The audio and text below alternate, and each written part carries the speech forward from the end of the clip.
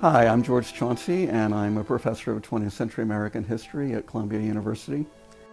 Much of my research, writing, and even teaching for the last 40 years has been concerned with the history of LGBTQ people in the 20th century. George has a unique ability to place LGBTQ history at the very center of American history. He has used what he has learned to change the law, to change the way we think about things, to change the way we think about the past.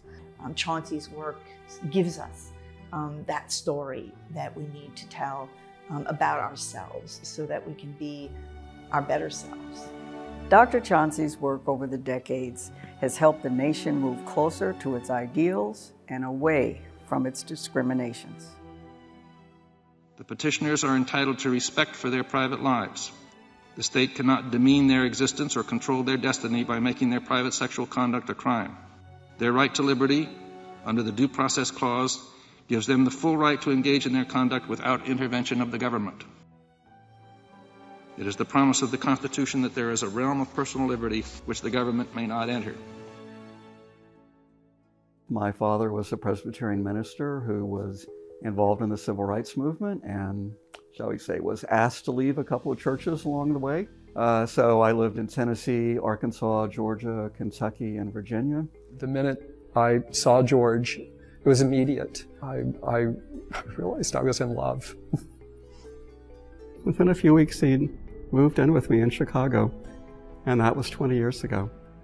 If I merely had just masculine desire, or if I only had the yearnings of a femme, in me you must... One of the most unexpected findings of my research for many people, including myself, was that there was a really vibrant, extensive, and often quite visible gay world in American cities, certainly in New York, in the early 20th century.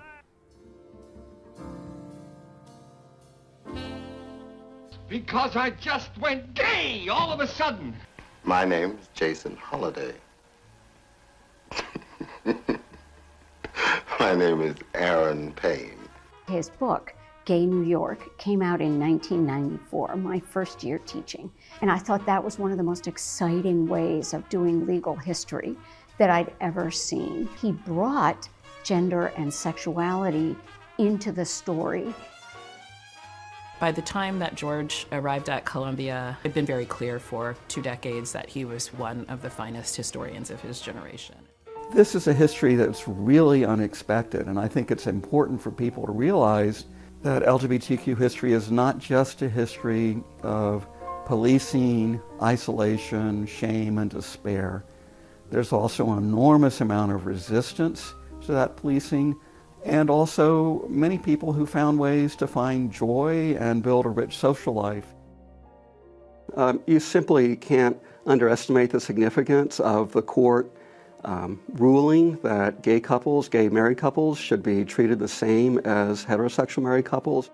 So I've testified in court, been deposed, submitted affidavits and amicus briefs in cases including Lawrence v. Texas, which overturned the nation's remaining sodomy laws, Windsor, which invalidated the Defense of Marriage Act, and Obergefell, which established the right of gay couples to marry nationwide. The decision whether and whom to marry is among life's momentous acts of self-definition. This is true for all persons, whatever their sexual orientation.